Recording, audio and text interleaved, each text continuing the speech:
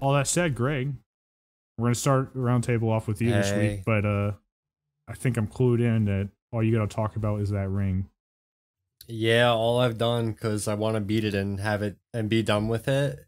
Because this game, they told me it was 30 hours, but I'm like 80 hours in, and I don't think I'm done yet. They lied. They lied to us. I think I'm really close to the end of the game though. But like I was saying earlier, today and yesterday, I have been stuck on like 2 bosses, and I just can't get past them. They are crazy difficult for me. You must don't work believe. well. Yeah, it's people keep saying, but it really does not help. Or you believing know, can only get me so far. your pals. Well, that's what I was gonna say. I have this good pal, and he came in, and while no, it was my good friend Laser, as he's called in the gaming world. But he helped me beat the one boss that was I literally took like maybe 5 or 6 hours to beat, and we beat it after like 2 or 3 attempts. And like the next day or today, I got on, played like maybe 20 minutes, got to the next boss, and I've been at it ever since. Oh man, yeah, I've heard there's a big difficulty spike near the end of the game. Yeah, there's like a crazy difficulty spike. Like it was difficult, but not like crazy difficult when I started. And but, gamers, let me rest the audience real quick. I've co-op with Greg, and he's not bad at Souls games. He's good. You know, this is not a baddie. Well, I am bad at video games. I will. Greg, I thank you for that. Greg, I just went on a limb here. I mean, you gotta. Sorry, man. God, sorry. They're gonna think Andy's bad now too because he. No, well, Andy uses magic, and he has like a crazy katana. I've seen him do stuff. Oh, the one everyone has. Yeah, I heard about that. Yeah, he is a Buzz Lightyear. I don't want to spoil the build for newbies, but I really think that like there's the reason everyone has it is because the prisoners index, it's not that hard to find. I can't even remember where I got it, but like it's just such a good weapon for the dex int build. And then that same with that staff that everybody's talking about. There's like 2 staffs that are just crazy good. The game definitely needs balancing, is what I'm getting at. But like people are of a certain build are kind of just naturally funneled to those things. You know what I mean? There's some builds that like require like weird complex combinations of things where you're like, okay, yeah, you read that on the internet. But I was using that fucking build for like 40 hours before. It was just really funny. Yeah, I've been talking about that build like all game. Yeah, you've been talking about that. I'm like, wow, it's really cool. And then that picture or the meme thing showed up, and I was like, oh, yeah, it's funny. I've just been running around with a scythe, just trying to kill stuff. I did notice when I started doing invasions how common my build was. That was when I really noticed is because so many people were using the fucking Moonveil. Even people who weren't powerful. mages. So good. And I do think that this game really leans towards making you a hybrid of some sort. Like I went pure strength with no magic bullshit at all. But I think the game really does, more so than any of the Souls games, expect you to have some level of man. I've also been thinking that, and like these last 2 fights, I've thought to myself, man, this would be a lot better if I had like some form of magic to work with. Mm-hmm. Well, I mean, and like you said, it's a hybrid though. Like I could not play full mage. There's like some bosses that I just say fuck the magic and I run in with my blades. You know what I mean? Like it's totally situational, which I really like. You know, you can't. It's not really. Other than like the really bullshit builds that are definitely going to be nerfed, there's not really any one-size-fit-all solutions in the game, right? Which I really like. But yeah, dude, it's I mean, last 2 days have been rough, but I've been having fun still. It's good. It's good, clean fun. I just can't believe how much time I'm spending in it because like yeah. It just melts away the time, and then I'm still discovering new areas in the game. But like, I really am scraping the shit. Like, I'm sure I missed stuff, but like, Lernia and Lingrave, for example, and maybe even Caelid, I would say that like, I've I'm confident I've got 95% of everything there. You know what I mean? Yeah, that's how I feel. I feel like I've gotten a large chunk of most of the stuff. Like I'm sure like I've definitely stuff, missed stuff, like quests and bosses I've missed, but that's why I would like to hopefully beat the game either today or tomorrow. Doubtful, but hopefully. And then I could see like what I missed, and I think that'd be like interesting because it'll be like, oh, I did a bunch of stuff and I missed like half the game. That's cool. Yeah, I was watching Andy's stream a day or two ago, and he found a boss that I was just like, oh, I never went down there. Like I fought something similar to it, but I just never went down and got that guy. So in my game, I just quickly went and smashed his head and killed him. But that's cool. There's one of the beasts in the plateau. Yes, okay. Yeah. I remember that guy. Yeah, you fight him a few times. Yeah. Yes, you do. I completed the game, and my final time was somewhere just over 100 hours in total, and that's having gotten, I would say, like 98 to 99% of the content in the entire game. Like I got every boss that I'm pretty sure I got all the bosses. Maybe missed like one, you know. Yeah, and like there's some nighttime rumors and shit like that. You know, it's hard to some it's just So did you guys say how many hours you're in? Yeah, so I feel like I'm about on track with you. Maybe I mean I think I'm a little slower because I'm doing also a lot of PvP, which I don't think you did, and I'm doing a lot of summons, a lot more than I think you did. And I have spent like an entire day just playing co-op with somebody in this game, like Knoxville, that one day. So, you know, my time is inflated, but I'm around 90 hours. Okay. But I'm just got to a new area like yesterday, the day before, and like I still have a lot of map left, I think. Like at least maybe the last region, I have a lot of it left. So, because like Greg, the bosses you're talking about that you're struggling with, those are progress blockers, right? Those aren't options. Yes, this is literally, I think, like the last thing I need to do in this area to go through the last boss. Because it seems like maybe there is some optional content that you could still do with you said your late 70 hours, something like that. Yeah, I feel there's definitely stuff I've missed, but like I know there's one thing I missed, but I just don't know how to get to this one part. Okay. But there's those, and I know I haven't done them because they fucking suck. The hero tombs, the hero graves. Oh, sure. I can talk about them because they're like ones right in the beginning of the game, but they're these fucking dungeons with these like wheel monsters that you can't kill, and they just go up and down these tracks, and they are such a pain in the fucking ass. They're you die, you get all the way sent back to the beginning. It's awful. I spent so much fucking time in the Mount Gelmir. That's the one I was like, dude, I'm not doing these. And I fucking left. That was the last. Every time I go to one, I just grab the grace and I just leave. Well, because I was gonna say, Andy, I don't know if you've hit this optional content so far, but there is some optional content in this game that is the hardest stuff in the game.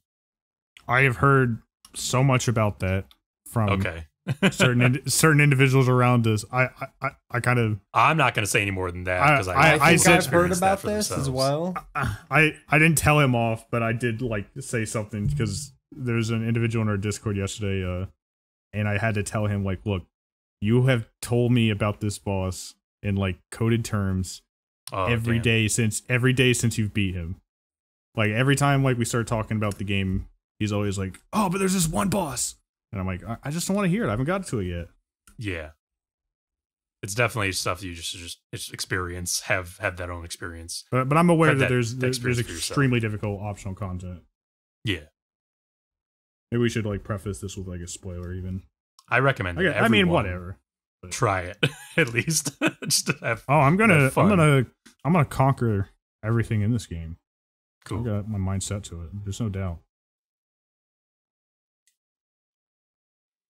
But yeah, onward into the future, I'm looking forward to future builds. I'm also looking forward to balance patches and seeing how that changes up the game too. Not that I feel like the game isn't like in a terrible place, but like there's definitely just like stuff that's like obviously cracked.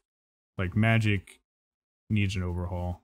There's some spells that are way too good, and a lot of spells are not good enough. Still a lot of fun, of course. top tier design still. Yes. Yeah, it's great. Like I said, I want to beat it so I can go back to playing Final Fantasy.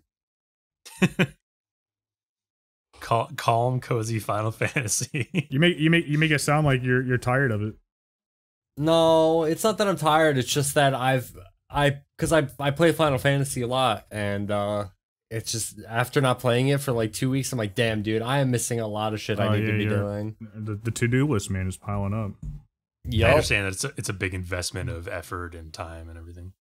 It is really cool though that I'm 90 hours into a game and still discovering new content, and I have still not finished the story and discovering new areas and land masses and things totally unique from the content I've seen before.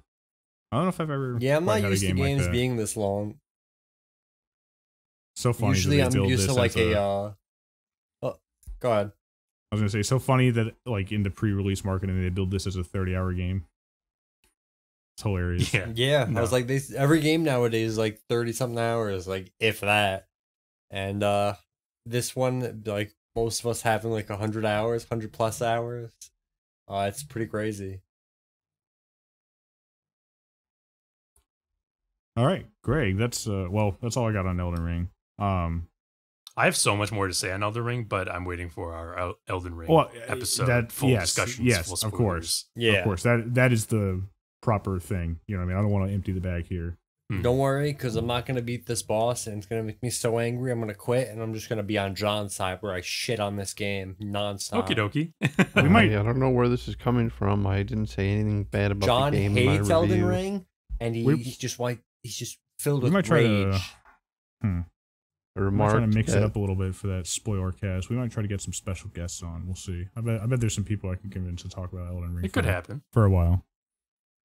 You know, I remarked that they did some things that they have not done before in previous Souls games. Oh, sorry. Yeah, I got before no problem. I forget, I cannot drop this thread. Last week I announced the Broken Campfire group password, and it was way too long. It wasn't even our password. Well, I wasn't going to announce the secret password. You gotta weed them out. The Broken Campfire group password, it was in the episode description last week, is BCampPod. All lowercase, all one word. BCampPod. BCAMPPOD.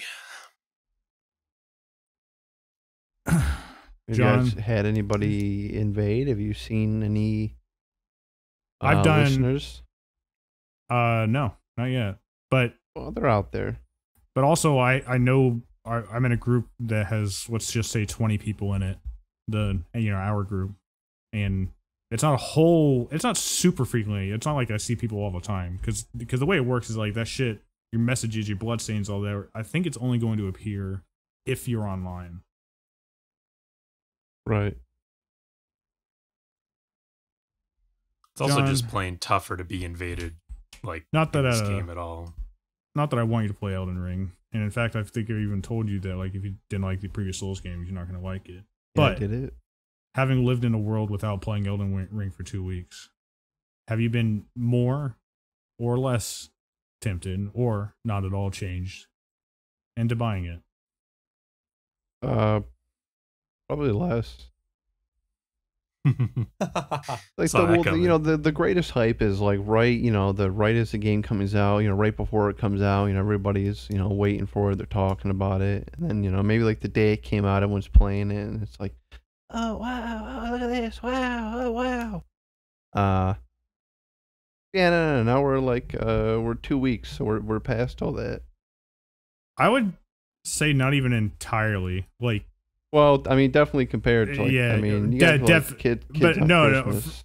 For sure, it's tapered off significantly, but the hype is still there, I think, for a lot of us. Yeah, no, definitely. Oh, no, go ahead. Yeah, I've seen, some criticism that's been growing about the game. But for me, I think the gushing that we did on Elden Ring Impressions episode is the kind of feeling that is going to linger with me rather than the criticisms I have. Oh, Even though the criticisms for sure. I have might be building after 100 hours playing the game, the impressions that I had after 50 are the ones that are like that mean something to me. Yeah, for sure. And you know, I could say even the same thing about my GOAT Disco Elysium. You know, I've played it. Yes. Well, you know, playtime doesn't really matter. Significantly less than Elden Ring by now, but I played it enough to love that game, call it a 10 out of 10, and also like recognize it has like some severe flaws to it. I think the same is true of Elden Ring, but like the thing is like a lot of the shit I'm not enjoying about Elden Ring, or enjoying is not even a wrong word. It's more like nitpicks. It's stuff like the balancing and stuff that like I know they've addressed in patches. So like I'm not that bothered by it. There are a lot of not a lot I would say, but there are definitely some concrete criticisms I have about the game. Well, one thing that's more clear, at least watching you guys play, you know, before as the game was coming out, maybe the first day, you know, everyone was like, "Yeah, you might like it. It's not like Dark Souls. It's gonna be a little different." And I mean, I'm watching it. Yeah, they got a jump on, they got a horse, but I mean, and obviously I haven't played it, so this is more you guys. But the combat looks, I mean, you know, if somebody said it's Dark Souls 4, I would have been like, all right, that's fine. That is fairly accurate way to describe it. When people talk about how you might like it, I disagree with that, because I really think that this is like a big love letter to Souls fans, and you're not one of those, you know. Yeah. But what people are talking about, they're talking about the fact that one of the hardest things that turn people off about Dark Souls is that you'll get to a boss and he's just too hard for you, but you don't really have any other content you can do until you kill this boss. He's a wall. Elden Ring is designed such that like walls don't really exist, maybe until like the very end of the game. But like any point in the game when you're fighting a boss that you don't like, that is maybe too tough for you, that you don't have the right weapon for, or you're just not in the mood for, you can just go off and do other content. And the optional content in the game seems specific, or a lot of it at least. I mean, it's kind of the stuff you have to go out and find is harder, but like a lot of the stuff you can just stumble on seems like specifically made to be easier than like the big dungeons. So like right there to build you up. Right. So like that's what people are talking about, because like most Souls games have a linear branching storyline maybe that has like 3 or 4 different paths you can go down, but all of them will have walls.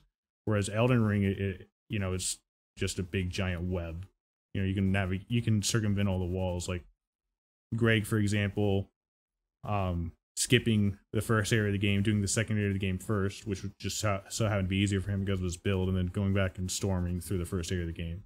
Elden Ring is never, or none of the Souls games have ever made that as easy as Elden Ring. But like at the core, like the minute-to-minute combat, Souls 4 is definitely like the accurate way to describe it. Yeah, Even no, I Martin feel that. knows. There's definitely more of a game though that I would just, and I don't really do this with games, but if I was going to experience it, it's more of a game that I would just watch. Yeah. Like at the heart of it, I just don't find the combat rewarding. It's just not, you know what I mean? I just like, it's not your thing. It's not even that I think it's bad. Yeah, I just like faster stuff. I like dashes. I like teleports. I like moving quick. I don't like being a human slow meat bag. I want to be some sort of Sonic the Hedgehog. You want to be Naruto. Yeah. I actually totally get that, John. I don't think there's any. But I mean, in this game, I mean, there. You know, even more so, it seems like it's I don't know, not geared to casual, but geared to everybody, because it seems like you can, I don't know, maybe I'm wrong, you can summon people more easily, or like co-ops more that's why, exactly, that I like to describe it as maybe approachable is the best word. Yeah. Because accessible implies like handy, capable stuff, which this game I think does not really have a whole lot of. So like maybe approachable is like the best way to describe it, but like it certainly is like whatever, accessible is fine. The most accessible Souls game, easily. Yeah, but see, my problem is if I play one, I wouldn't want to beat the bosses with co-op the first time around. I wouldn't. And not that there's anything wrong with it. Obviously, play the game however the fuck you want. But I know me, I would just be like, I don't want to do it. That's how I played every single Souls game until this one, and even this one I've done it most of the time. But like, I got to the point where like when I started realizing how big this game is, like this is 100+ hour game. I'm not gonna like sweat it if I spend like 2 hours playing with the boys to kill a boss, because there's gonna be like 90 especially other if bosses. it's like an optional one, you know. Yeah.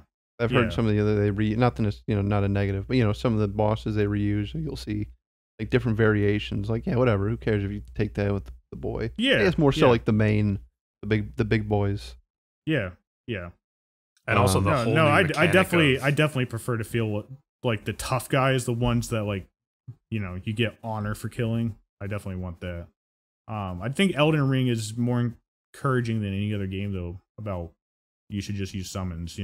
I still don't almost ever, but like the whole Spirit Ashes system is like subtly encouraging you to do that. Yeah, you can talk about a Flask. I've been talking a while.